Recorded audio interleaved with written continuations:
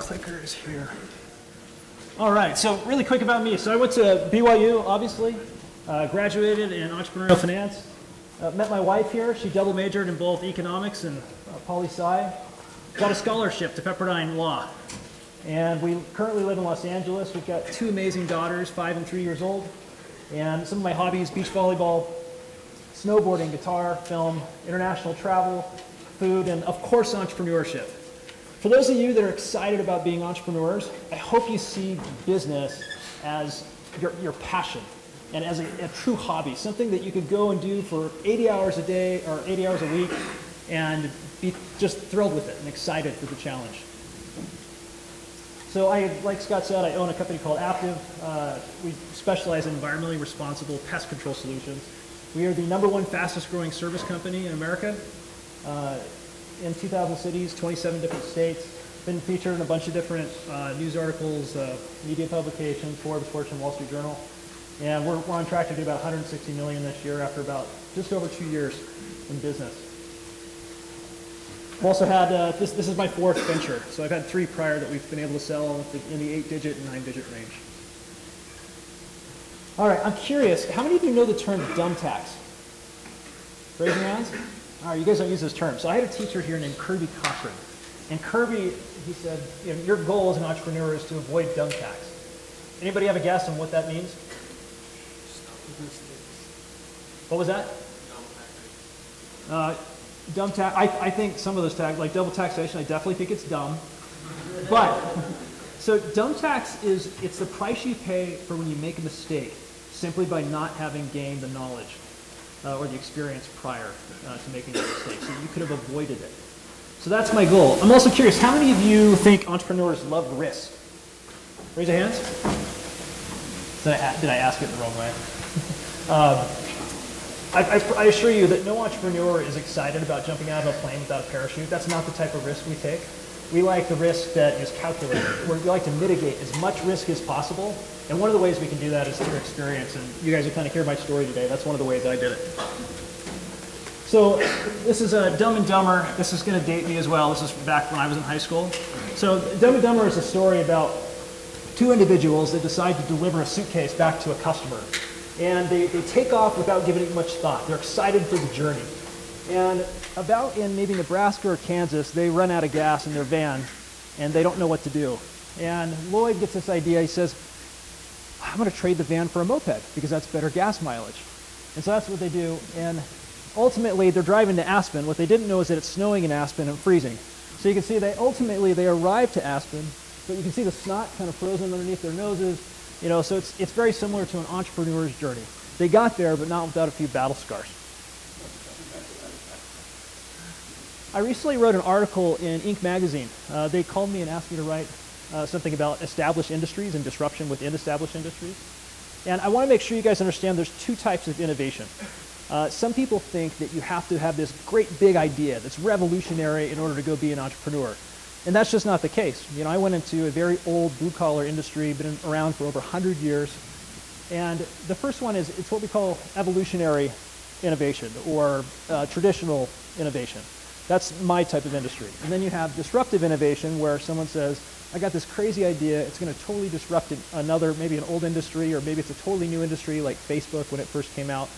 And there's no business model, there's no traction, you know, there's no profits or ROI, and you probably need venture capital to be able to go do that. I'm curious, which one do you think is more risky? Disruptive. Why? Yeah, nobody's ever done it. I mean, there's an old saying, right? The pioneers take all the arrows. You know, the first one into battle gets bloody. That's disruption. And I have a huge amount of respect for I have many friends that do entrepreneurship in this category, but there's a lot more risk associated with it. All right, so I want to set the stage a little bit about how I got, kind of from the time I got back from my mission, and then where, you know, how did I ultimately get into entrepreneurship? So I got back from my mission from Panama City in '99, and I started thinking, okay, what do I do? I need to get a job, I need to get back to school. Probably want to see if I can graduate debt-free somehow. I took a job at a wakeboard snowboard shop. My day consisted in the summertime of wakeboarding in the summer in the morning, In the afternoon, I would go eat lunch and then go lay out by the pool and read a book. And then at night, I'd go work at the shop. And during one of the lunch times, or one of the periods, I had a friend that had this book called Rich Dad, Poor Dad. How many of you have read Rich Dad, Poor Dad? All right, I'm impressed. Wow, well done. So Rich Dad, Poor Dad, for those of you who don't know, is a book about personal finance and making smart decisions and accumulating wealth. And I thought, you know, this is a good book. I like this. I think someday I will try, if I find an opportunity, you know, maybe it's hard or whatever, but it pays more. I'm gonna take that and see if I can't make myself financially stable. So I had a friend who came to me and said, you know, last summer I went out, I sold pest control in California, and I made about 25 grand doing that. And I thought, that is a lot more than what I'm making selling snowboards. I think I'm going to go try that. So I decided I'm going to go take that risk. And I was so excited, actually. I'd been planning it out. I said, okay, if I made that much each year over the 4 years I was in college, then I could graduate debt-free. I could start saving for a wedding ring in case that ever happens. And I can start saving for graduate school because I thought I wanted to go to MBA school. And so you can imagine how frustrating it was and how disappointed I was when I arrived to the area and sold zero for 5 days straight. Turned out I sucked at sales. So it was going to take some time in order to figure it out. I went to that weekend, after 5 days of selling nothing. I knocked 1,000 doors, and not a single person said yes, which is actually really hard to do. And I had this problem. And entrepreneurs, we typically don't have problems. We call them opportunities, right, to be able to improve. I bought a bunch of sales books, about a half dozen sales books. I started reading about 2 hours every single night, late into the nights. I probably did that for almost 3 months. Almost immediately, I started to begin selling. I went from the worst sales rep out of 200 sales reps to top rookie of the year by the end of the year. Gives you a little bit of intimation into my personality and what an entrepreneur is like. If you tell us that we can't do something, we're excited to be able to prove you wrong. So I created my own solution. I was a top first-year rep, and the next year, I worked at this really large company my first year. It was a great company, but it was a little bit old. The mentality was, for salespeople, it's kind of like a wet rag. Bring them out, throw a wet rag against the wall, see what sticks, and whatever doesn't, don't worry about it. And that really didn't make sense to me. I thought, why wouldn't the program try to train people better? Why aren't there sales videos? Why isn't the training manual a lot more in detail about sales? And I found a company where someone else, I'd sold 327 that first year, and I found another company where there's a 400 level individual and a 500 plus sales rep. This might be one of the most important things I say to you guys today. Success breeds success. When I say that, it usually means write it down. The reason why is if you listen to them and you mimic success, oftentimes you can have that same level of success. It just rubs off over time. It's called the proximity theory. And I went to go work for this smaller company. I didn't realize how small it was. It probably would have scared me off if I understood it only had 2 locations and it had only been in business for a year. But the owner had run another large company, and this was kind of his first thing, and was doing well. When I got there, I found there was another problem. The problem was there was no sales training at all.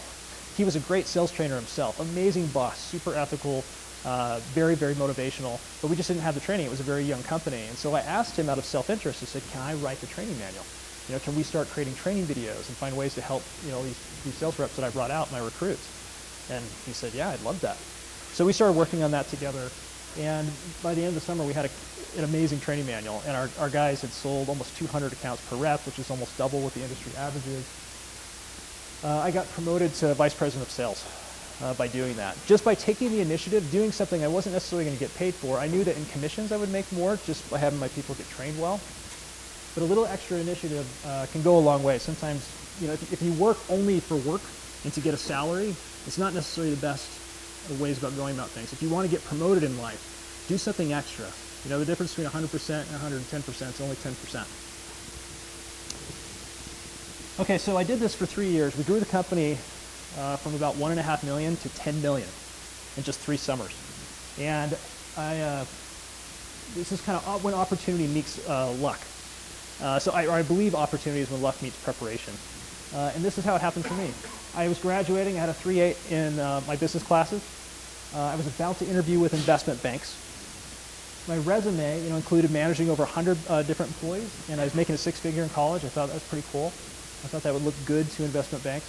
And I went to my boss and I said, can I have you write me a really good letter of recommendation? I'm a little worried about how pest control is going to look to these fancy investment banks out in New York. And he says, Dave, I got to ask you a question. You're so good at this. Why are you going to go work 80, 100-hour weeks for an investment bank? If you just took that time and put it into a pest control company, I think you'd make a lot more. And I think you'd have a lot of fun doing something that you're already good at. So it took me a while. I had this vision of going off and kind of living this fancy finance dream. And it took me a while to shift gears. I mean, that's kind of a 180, right? Wall Street to pest control. So I had something to think about. I started thinking about business, thought about all my classes that I was studying. And I actually changed my major. Ultimately, once I made the decision, I changed from finance to entrepreneurial finance, that it applied more into entrepreneurship. But if 80% of businesses fail within 5 years, and 97% of companies are out of business within 10 years, I thought, do I really want to take that risk? It's pretty scary. And I was reading a book called The E-Myth. I've heard you guys are no longer required to read this. But this book was the book that ultimately made my final decision to go forward with it.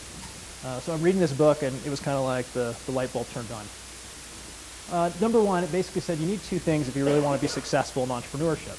Number one is experience. The more you know, the more likely you are to have success in that specific field. And it's not just experience in any business, it's experience in that specific field. And I want to ask you guys a quick question. The first one is, what is the definition of money? Who could tell me the definition of money? Let me help you. Who could tell me the definition of time? Time is money, right? And basic algebra says, therefore, money is time. So time is runway, right? It's the ability to get from one place to the next milestone in entrepreneurship. It buys you time to pay a little dumb tax along the way as well. So that's probably a good one to write down as well. The window of opportunity came, so I kind of decided this, and ultimately cash. That's why I would suggest make sure you've got 2 to 3 times the amount that you think you need, because you just don't know what you don't know. And along the way, you're going to have surprises. All the financial forecasting, that I learned in school and that I used to ultimately draw up the model for my pest control business, it was off. It just, even with the pro formas from my boss that he allowed me to use to kind of structure it, it just still was off. So make sure you're prepared with cash. And the window of opportunity came. My wife got a scholarship to law school. We had actually saved, believe it or not, almost $300,000 selling pest control. We did not go get flashy cars. We didn't live in nice apartments. We lived dirt cheap because we were saving for her law school and for my MBA school, so we could totally both graduate debt-free. And when she got her scholarship, it was like, okay, that's it. We're going to take everything we have, we're going to throw it into this business and try to grow it. So that's opportunity, right? When luck and preparation cross paths. All right, so starting a company. My first company, I learned every single job description there was. And it was fun. Being an entrepreneur, especially a mom and pop, you get to learn, you're kind of the jack of all trades. So I learned every job, from products to the operations to hiring, the customer database, accounting, like things you never even knew were involved in a business, like workers' comp and accounting and taxes, and it was not a fun one. You get to learn what phantom tax is. Insurance, financial forecasting, you name it. I created written job descriptions to ensure best practices. This is where most mom and pop businesses fail, meaning they can't scale from a single location to 2, 3, 10, 100 locations. It's because they don't have best practices instituted and they don't train on them well to everybody else. They're more dependent upon themselves as the business owner in order to make it run. And I want to, at the risk of losing major street cred with you guys, I want to confess something that both Jeff Bezos and I, the founder of Amazon, have in common. We both worked at McDonald's in our teens. So,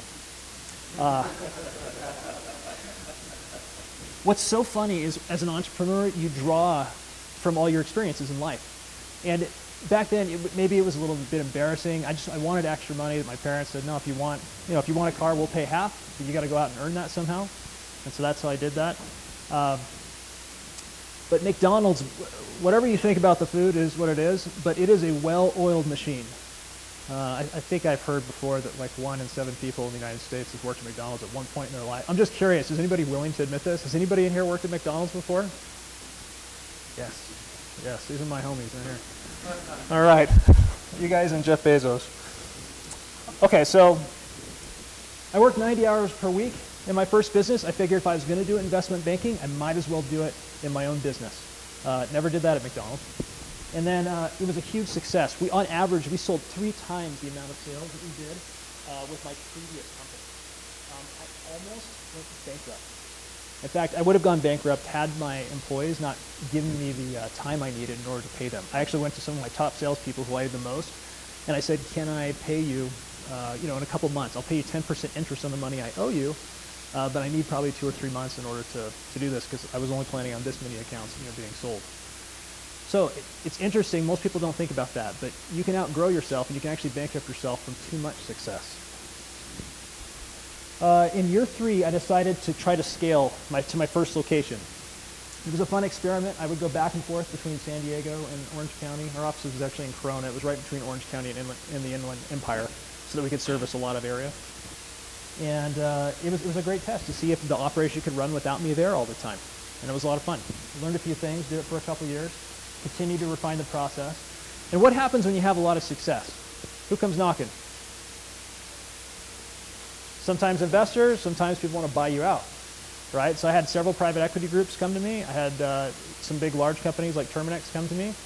And I was at a crossroads. I thought, I wonder if I'm going to keep doing pest control or if I'm going to go back and chase my investment banking dream. Maybe go do M&A in New York or go do venture capital in San Francisco. And I thought, I've done it this far along. It would really be cool to try to expand and see if I could have a regional company. Maybe extend outside the state of California and try it in multiple states. So that's what I decided to do. I sold my business for 8 digits and then rolled that capital into the next business to go even bigger. So I had a lot of dry powder. So we tested the model and actually we went into 9 states west of the Mississippi. The new model was called Eco First. This was my first incremental innovation was probably the whole sales program. And I did that before I actually got into entrepreneurship. So I didn't realize I was entering entrepreneurship. My second one was, I had been on the doors so much, and I heard a lot of people saying, I wish there was a more family-friendly product, something that was more environmentally responsible. And so we totally owned it with our second company, Eco First, and just, we specialized in using products where, if a dog were to get into some sort of a product, it wouldn't matter. It could lick the ground, eat a dead bug, it'd be fine. And we had a lot of success that way. It involved a lot of travel. It was killing me. There's a struggle entrepreneurs first go through when you first decide that you are going to, expand and scale. You don't trust everybody, and that's most entrepreneurs' problem is that they have to be all in all the time over everything, making sure it goes just perfect. And once you have really good people, it takes some time to get there. But once you have great people, you need to not micromanage. You need to step back. It was another lesson that I learned. So I learned how to create layers of management, oversee the business from afar, and the best thing about that is that growth is opportunity for your people. The best feeling I get today, because once you make a bunch of money, it's kind of like, all right, made a bunch of money, so what? What's next? What's going to keep you going? It's really the people. Like, at least for me, that's what's done it. Watching people come in at a basic level entry job, work their way up into management, into senior management. I have our COO actually started with us, came to work for us for $200 more a month, making I think $2,700 when he started, and he now makes a large 6-figure income doing what he does. He doesn't have a college degree, but he's a very, very smart individual. Reads all the time. Everybody loves him. Just a great guy, and that's exciting to me. I love providing opportunity to people. And we were ranked in PCT magazine as the top fastest growing pest control company in the United States and Canada, Mexico, North America, I guess. I took 0 salary for 3 years on this company. And the problem we had, what was going on in 2009? Do you guys remember? I started this business in 2009.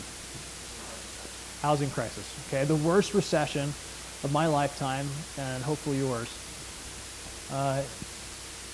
I read this book, Delivering Happiness. One of the things that we'd done is we had scaled back because we didn't know how the recession was going to affect us. You know, the housing is tied to pest control services. And the toughest thing was we just didn't know what was going to ultimately happen. So it started to feel more corporate as we expanded. You know, there was rules for everything and best practices. And we tried to take this white-collar approach to a blue-collar industry. And I read this book. I started thinking about going back to MBA school to an executive MBA to try that. And this book probably saved me $120,000 in tuition because it taught me what I was looking for. My question was, how do I continue to grow and keep that same family feeling, you know, that we had when we had just one location? Because that's when it was really fun. And the solution was ultimately culture. It was having core values. It was finding ways to have fun. And I had started studying Silicon Valley. I looked at Google and Facebook, and I was studying Zappos, and they had all these great fun things, you know, activities and retreats and amenities, and just it really felt like they were taking care of their people, and I wanted to do that for my people, but I couldn't financially afford it. I'd gone 3 years without a salary. So I'd had some other people come and knocking and decided I'm going to sell this, and I'm going to roll all that money into the next one as well. And this is one of my favorite quotes from Tony Hsieh from that book. A great brand is a story that never stops unfolding. And this is where our incremental innovation really started humming. So my goal was to build a better company, not just a bigger one. And there's this Japanese philosophy called Kaizen. Has anybody heard of Kaizen? Okay, a few. So what is Kaizen? Anybody? Incremental progress. Yes? Through what?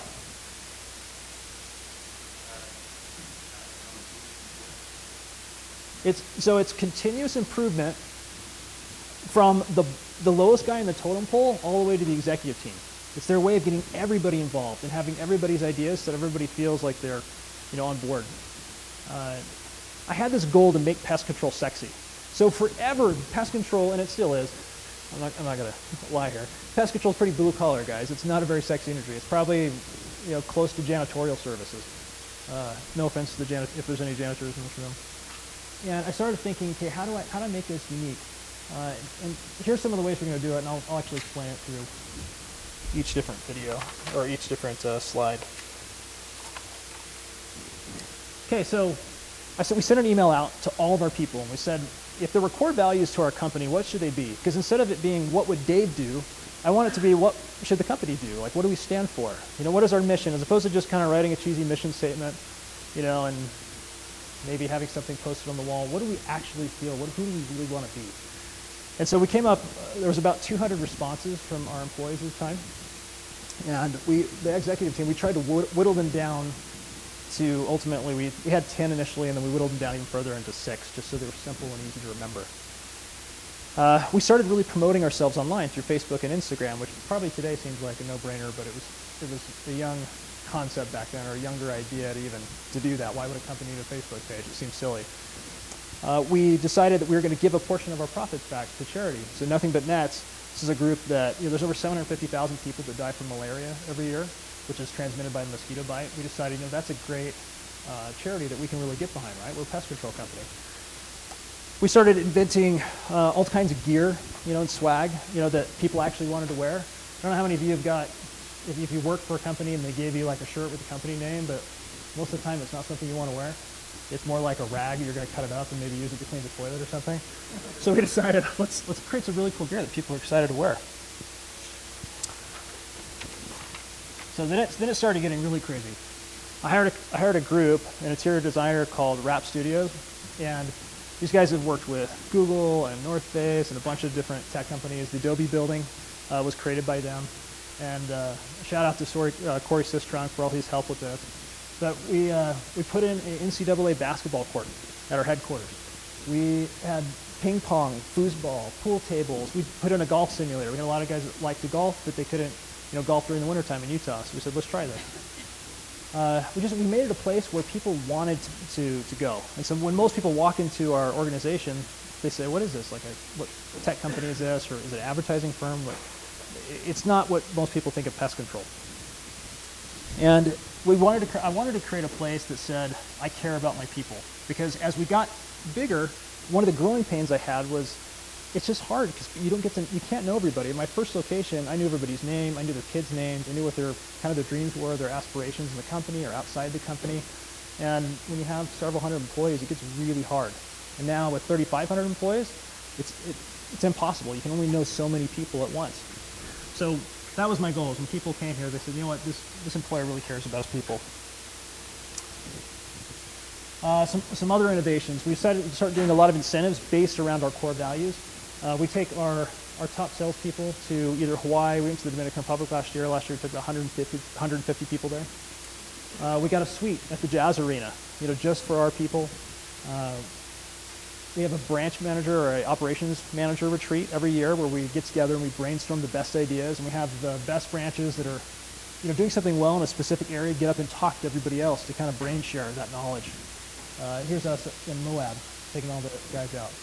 We've had some concerts, and we've got this big basketball court, and we said, well, what can we do with this space?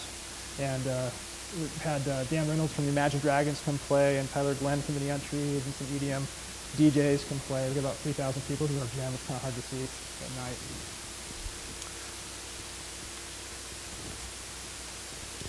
So the late Stephen Covey, always been a big fan, read all of his books. He said, always treat your employees as you want them to treat your best customers. And I really believe that. Because a lot of people said, Dave, I think you're overdoing it. These other incentives, all these things, they're really for tech companies, because they're trying to attract the best talent. And I said, well, I'm trying to do the same thing. And I really believe it will, employees will pass it forward. It was a big gamble. And I actually had the Wall Street Journal reach out to me and talk to me. Word had got back to them that we were doing all this for a blue-collar industry, which was pretty rare at the time. And I came up with this term, I guess. I said, I call it millennializing. And they said, do all these things actually help a business? Can you prove it? And at the time, I didn't have a whole lot of traction. We were just growing like crazy. And the main ways I felt like it was working was it was a lot easier to attract top talent. It was so easy to retain top talent. If you have all these things and the other competition doesn't, who are they going to go with, right? And since then, there's been some studies that have come out. So for example, Columbia University came out with these types of things can increase your productivity by about 20% in the workforce. It obviously increases customer retention. We saw that as well. It can increase your profitability. Harvard actually, Harvard was on productivity, and Columbia was actually this other one, increase employee retention by up to 35%. And then Sony actually does a lot of internal processes, and they were measuring different departments, and they showed statistics where it can increase your profitability up to 30% and increase your earnings growth by 39%. So that actually it is quantifiable. In the short term, it's hard to see, but long term, it is there. So we got a lot of, after that article, we started getting more press in different publications. We started winning a bunch of awards. So this is me with Seth Meyers when I won the National Entrepreneur of the Year award. Guys, if you ever go to an award ceremony, make sure to take your spouse. I won the regional competition here, and I just thought, there's no way. Why?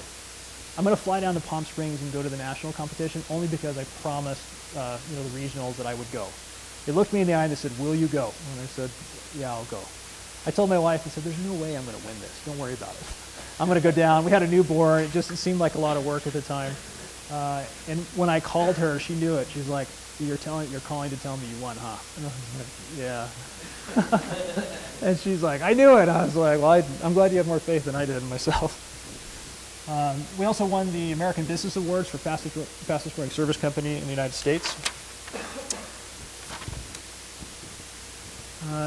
The main way we ultimately have done this, and this kind of takes me into the next phase of entrepreneurship. So I've been through 3 ventures at this point, and I love this quote by Mahatma Gandhi. A sign of a good leader, it's not how many followers you have, but how many leaders you create. To me, that's profound. This is a picture of all of our leadership team. Many of these people have been with us along this journey for over a decade. And what I learned was great culture creates great people or attracts great people, and great people ultimately create a great company. That's been the biggest formula of success for me, at this stage. And as I came across this quote right about the same time when I started thinking, you know what, my leadership team, I think they're finally ready. For those of you that have read Rich Dad Poor Dad, you may have read the follow-up book, The Cash Flow Quadrant. Anybody read that? Okay, good. So you remember the box? You know, it's like employee, self-employed, business owner, investor. And I thought, I'm ready. I think it's time for me to move to I and move into the investor box. So I decided to actually sell the business to take a step back. And I did about 80-hour weeks, 70, 80-hour weeks for over a decade, almost 12 years. And so it's probably time to step back. We started having our family at that point. And I thought, I'm going to give 20% of my company away to all my people that have helped me along, you know, on this journey. Every single manager, from sales managers to regional sales managers to branch managers, operations managers, executive team, everybody's going to have a piece of the next one. To me, this was kind of like an insurance policy. If I'm going to step back and really take more time off and just focus on innovation within the company, you know, spend more time with my family, work maybe more of an 8 to 6er, you know, which is about as little as I work. I thought that would be a good incentive to really drive the company. And what's crazy is the company has grown faster now than it ever has before. I kind of questioned, why didn't I give everybody, you know, an incentive before? Why didn't I give equity away previously? So Aptive Environmental is our current company. We really want to build a legacy brand. And I haven't told anybody this. I'm going to disclose something for you guys in a second. This is really Kaizen 2.0 for us. We're really trying to use all of our people to continually improve. This has been a really big focus. You know, if you're not growing, you're dying in business. And if you're not continually adapting, you're going to die. A good example of that is the Fortune 500 was created, when was that? It's back like in the maybe 1955. Guess how many people, or how many companies are still on the Fortune 500 today? About 5%. And those are the best of the best companies that have ever been around in history, at least in the United States. Leadership, huge focus here. Create leaders. Just keep helping key employees capture that vision. You always have to be selling your vision as an entrepreneur and finding new people to carry it on without you, because you can't scale without that. And I'm going to tell you, so this is it. Our goal today, this is the first time I've actually really announced it publicly. We've been talking about it internally now for about 6 months. We're going to try to go for $1 billion valuation by 2022. Never would have thought pest control that was possible. I just got off the phone with a banker from Goldman Sachs on Friday discussing the idea. We talked to several other brokers prior to that. And that's the goal now. So we'll see if we can be the first pest control unicorn in Utah. All right, so I want to share just a few tips for success in entrepreneurship that I've learned along the way. So you've got to learn how to conquer your fears. I love the example of comparing entrepreneurs to gladiators, because every time you get into the ring, you're that much more likely to die. Every day you go to work, statistically, you know, companies are just dropping like flies along the way. Now, I don't know that that's necessarily true for experienced companies. You get so good at something that eventually, you know, you're actually, it's a huge competitive advantage for you, similar to where we're at right now. But your real enemy is fear. Fear is the 4-letter F word in business. It kills countless dreams. It paralyzes people from achieving what they really want out of life. You got to bring that inner gladiator inside of you out and put that guy in charge. Problems are just muscle builders, right? They're just opportunities. You know, if you look at problems as, if you get frustrated every time you see a problem, you might not be an entrepreneur. I don't know. You have to salivate. It's like the Pavlov's law, right? When the bell rings, you know, there's a problem. It's like, all right, let's go. And entrepreneurship is a place for gladiators. It's not a place for dabbling wannabes, guys. I know some people, they like the idea of being something. I remember in college, or when I was in high school, I said, I think I want to be a doctor someday, because I thought that sounded cool. And then I took my first chemistry class, Chem 105. It was at 8 a.m. in the morning. I don't think I kept showing up after about 3 weeks. Got an unofficial withdrawal, had to retake it later. But that was kind of the end of my doctor dream. So it's got to be more than just wanting to be something. It's kind of like, you know, like you're going to do this no matter what. It's gasoline on a fire, right? When somebody says something like, yeah, you can't do that. You're excited to go prove them wrong and find a way to work through it. I also think it's really important to find your why. So why do you want to be an entrepreneur? You know, why do you have to go grow this specific type of business? What is it? What's exciting about that? If you find your why first, the how will come later. So writing down maybe a dozen ideas, 2 dozen ideas of why you have to do it. Getting leverage over yourself by dreaming big is really, really important. And also business, I think a lot of business owners get a bad rap, right?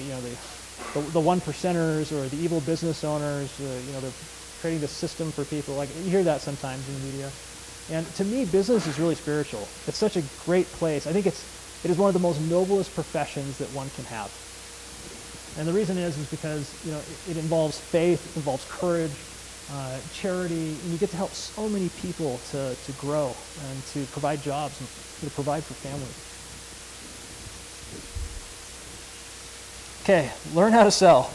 Granted, I probably have some bias on this, but entrepreneurs are sellers. They're always selling. They have a vision and they're getting people around their vision and excited about it. So Mark Cuban, he said, if you're willing to go door to door, you can sell anything. Your ability to persuade, it affects every aspect of your life in business. And it's not just in business, guys. It's not just sales and marketing. It has to do in your relationship, with your spouse. You have to be able to persuade from time to time. If you're a church leader, or if you just have a management job somewhere, like, you've got to be able to persuade people all the time about your ideas in order to get promoted, in order to seem credible. By the way, all these people actually did door to door. So Sarah Blakely from Spank, she's a billionaire. Michael Dell, another billionaire that started off his computer business just selling door to door. Ray Kroc from McDonald's sold door to door. There's a lot of people that initially started door to door.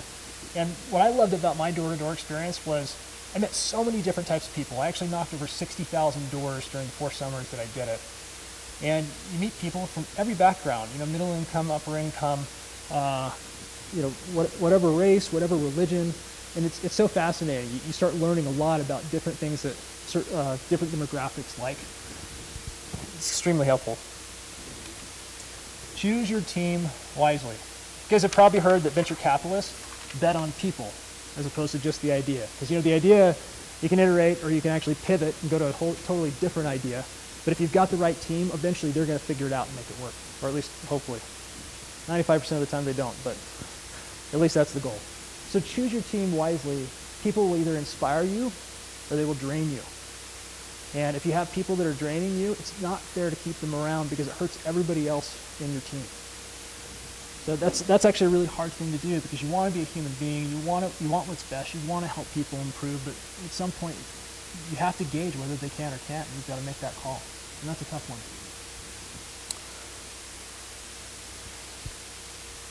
I don't know if I've said this, but I'm going to say it now. You guys are the sum of your 5 closest friends. This is one of the reasons why entrepreneurs, they network with each other. They need to find other believers in themselves.